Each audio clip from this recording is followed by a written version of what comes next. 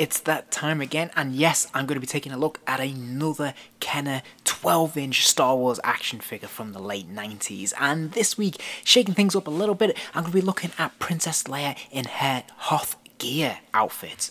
Of course, there weren't a great many female characters in the original trilogy, so this figure represents something of a departure to what we've seen traditionally in terms of the usual moulds that they would use for their human characters. So I think this figure offers something a little bit different, a little bit more distinctive, and stands out in this collection, which is already pretty diverse and visually distinctive with its various aliens and characters made up with all sorts of different shapes and sizes. So if we start off by looking at the packaging, of course, no real surprises here if you've seen any other figures in my recent videos looking at this line. Sadly, gone is the folding flapping cover, which I happen to really like, so I think it's a real shame that we don't have that anymore. But what we have is this window display with the figure on the inside. Of course, behind the figure in the inlay, we have that green lightsaber, which will be familiar to anyone who collected the Power of the Force line in the 3 3/4 scale at this time.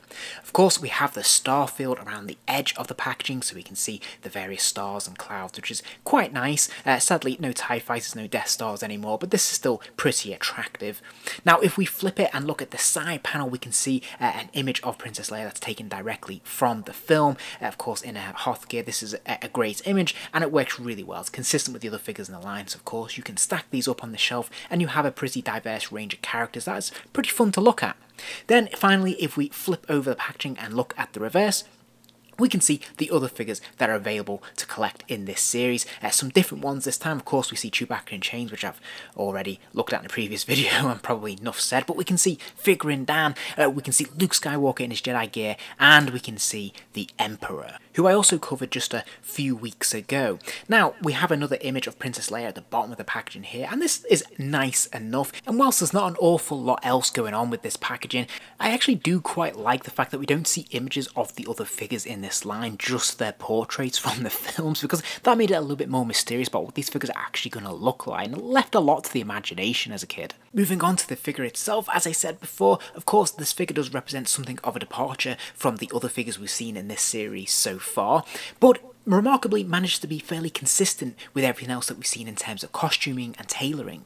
Now, I've got to point out the head sculpt and this likeness in particular. Now, we've seen in this series that they can be pretty hit or miss, and generally they're quite soft in terms of how close they are as a likeness, but I do think that this is a really unfortunate example of where things just don't quite work at all. I have to say, I actually think this is a pretty bad likeness of Carrie Fisher. This doesn't really look an awful lot like her at all. Part of that might be because they've gone for the rooted hair, which, as you can see, obviously over time, it definitely has that problem of fraying and becoming quite loose and a bit straggly, as you can see with mine here. I have no problem with rooted hair. I actually think, you know, if it's preserved correctly and treated well, then it looks really good.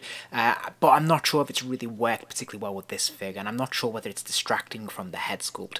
Also, the hair here just looks too dark. Like, this is quite a deep dark black, whereas of course Carrie Fisher had a sort of a lighter, browner kind of texture to her hair, so this doesn't really quite work. It looks too stark, especially in contrast to the white outfit. Likewise, the eyes just look too big and too dark as well, and I'm not entirely convinced by the other proportions on this face either. The ears look a little bit too large, the nose just looks a little bit too wide and long, and all combined, it just looks a little too harsh and fierce for Princess Leia. It's just not quite right. So I think it's well intentioned, but sadly, it just misses the mark. The costume on this figure is really interesting. It's made of a really stiff, thick cotton material that makes it fairly robust, and it actually has quite an interesting texture to the touch as well. Now, as you can see, there are puffy elements to it, which I quite like. Now, as you can see, the outer gilet jacket part is a separate piece, so you can remove this, which is pretty cool. As you can see, this is quite padded as well, which is nice. So this has a more fluffy, padded texture, which is quite good. Her belt is also removable, and there's a sort of Velcro seam at the front there as well. So this is quite nicely designed. It's fairly accurate to what we see on screen as well, which is good, and you do have the possibility of having two distinct looks here, which is great. These hands are also very interesting. These are very different to the hands that we usually see in this series. Of course, the male figures generally had those Action Man rubber hands, which are quite big and chunky, whereas these are more genteel, these are more sculpted, finer, and actually have individual features. And of course, each one is distinctly different. One is a gripping hand and one is more of an open palm, which is fantastic. As we've come to expect from this line, we do get rubber boots, but these are individual unique boots. We don't see these on any other figure in the line, which is cool, so they definitely have their own distinctive quality, I suppose, which is nice. They are the standard rubber boots though, so of course all the issues that we have with those in terms of impacting how a figure can stand freely definitely applies here. You're going to need a stand to stand these up.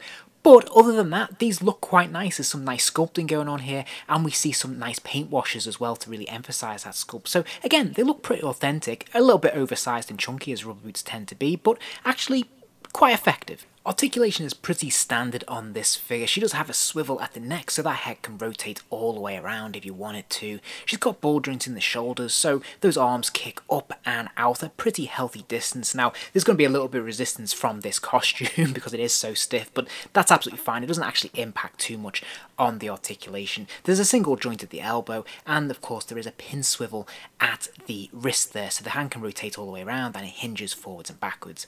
There's a straight swivel at the waist, meaning she can only turn side to side. There is a ball joint in the hips, so the legs kick out to the side. They also kick forwards and back, and then she has those rubber legs, so they do technically bend to about 90 degrees, but as I've mentioned on many previous videos, it's not the greatest articulation in the world, and there is a tendency for these to want to snap back to the standing position. She comes with just one accessory, which is the blaster rifle, but it does have an action feature, so it comes with its own missile, and the idea of course is that you can plug this in and fire it. Now I must say that it is spring loaded, and back in the day this used to work absolutely perfectly. You'd simply press down on the scope and it would launch the missile a fair few yards. It used to have quite a kick on it, but now sadly with age it can barely make its way out of the chamber. But despite being a bit chunky and a little bit out of scale, like it just looks far too big for Princess Leia, she actually holds it with no problems, and it's actually well sculpted for her hands. So her hands can hold this nice and tightly in the right hand. She can grip that handle there, which is great. Meanwhile, her left hand can support the barrel nice and comfortably. So this actually looks quite natural. And all in all, this is a pretty nice figure. I actually really like the costume, the tailoring on this figure in particular. It looks really neat and trim, and it looks visually quite nice. And it's great that she can hold her blaster rifle in quite a natural position. It looks like it's meant to be held this way. So I think it looks really good all in all. Obviously, this figure's really held back by that head sculpt. It's just my opinion, but I really don't like it. Pure and simple. But I do think this is quite a cool figure otherwise, and quite an interesting costume for this character. So I think it's an interesting one because it seems to highlight both the best and worst that this series had to offer as a whole. If you enjoyed this video, please do give it a like, and remember to subscribe as there'll be plenty more videos soon.